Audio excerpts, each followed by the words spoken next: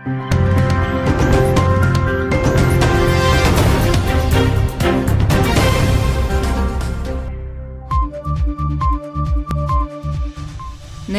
ենք օգոստոսի 1-ի կարևոր նորությունների հնգյակը։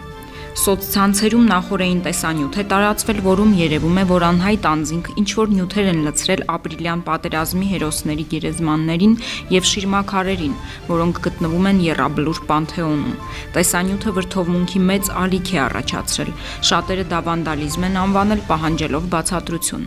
Հայաստանի պաշտպանության նախարարության մամուլի քարտուղար Արծրուն Հովհաննիսյանը Նովոստի Արմենիա գործակալությանը հայտնել է, որ միջադեպի բոլոր հանգամանքները քննվում են։ Հայաստանի ոստիկանության լրատվության վարչության պետի տեղակալ Էդգար Ջանոյանն իր հերթին տեղեկացրել է, որ Հայաստանի ոստիկանապետ Վալերի Օսիպյանը հանձնարարել է ոստիկանության Երևան քաղաքի վարչությանն ուսումնասիրել տեղի ունեցածը և իրազեկել հասարակությանն արդյունքների մասին։ Ավելի ուշ ոստիկանները հայտնաբերել են մի կնոջ, ով պատմել է, որ արել է դա անեծքը հանելու համար։ Նրա խոսքով վերևից բարձրալն իրեն ասել է ձեռքերդ կտրի արյունը մոմի հետ խառնի և շախտուր գերեզմանակարերին, ինչը և արել է։ Դեպքի հանգամանքները պարզվում են։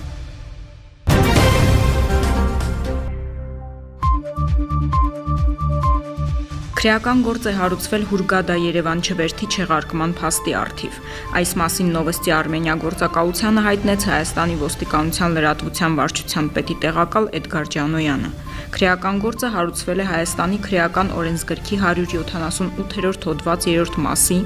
առաջին կետի հատկանիշներով, խարդախություն, նշեց Ջանոյանը։ Հիշեցնենք, որ հուլիսի վերջին հայ զբոսաշրջիկները չէին կարողանում վերադառնալ Հուրգադայից դեպի Երևան նախատեսված չվերթի չեղարկման հետևանքով։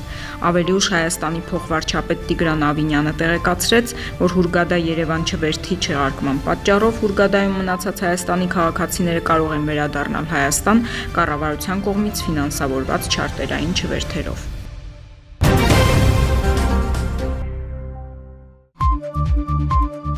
Հայաստանի կառավարությունը 5-շաբթի նիստի ժամանակ որոշել է ավտոմաքսատունը տեղափոխել Գյումրի։ Ծրագրի շրջանակում առաջարկում ենք 181 միլիոն դրամ, որից մոտ 41 միլիոն դրամը նախատեսված է նախնական հաշվարկների գեոդեզիական ուսումնասիրությունների, իսկ 140 միլիոն դրամը սարքավորումներ գնելու համար, ասաց պետեկամուտների կոմիտեի նախագահ Դավիթ Անանյանը։ Նա նշեց, որ որոշվել է արագացնել այս ուղղությամբ իրականացվող աշխատանքները, հաշվի առնելով ԵԱՏՄ անդամ չհանդիսացող երկրներից ավտոմեքենաների ներկրման աննախադեպ աճը։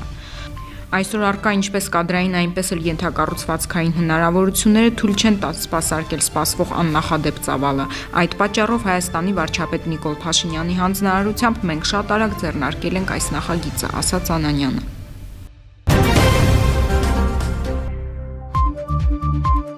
Հայաստանի կառավարությունը 5-շաբթի նիստում հավանություն տվեց ամառային 7-րդ համահայկական խաղերի օտարերկրացի մասնակիցներին մուտքի պետական տուրքից ազատելու նախագծին։ Առաջարկվում է Հայաստան ժամանող օտարերկրացի մասնակիցներին ազատել Հայաստան տարածք մտնելու պետական տուրքի վճարումից, ասաց Հայաստանի արտաքին գործերի փոխնախարար Ավետ Ադոնցը։ Հայաստանի փոխվարչապետ Տիգրան Ավինյանն իր հերթին նշեց, որ այս խաղերն աննախադեպ են։ Միայն այն փաստը, որ մենք կկարողանանք նման մասշտաբի միջոցառում կազմակերպել Արցախում, արդեն աննախադեպ է, եւ սա հետագայում հնարավորություն կտա այնտեղ մեծ մասշտաբի միջոցառումներ անցկացնել, ասաց Ավինյանը։ 7-րդ ամառային համահայկական խաղերը կանցկացվեն օգոստոսի 6-ից 17-ն Արցախում եւ Հայաստանում։ Խաղերի կարգախոսն է միավորում սպորտով։ Խաղերի բացումը կկայանա օգոստոսի 6-ին Արցախում։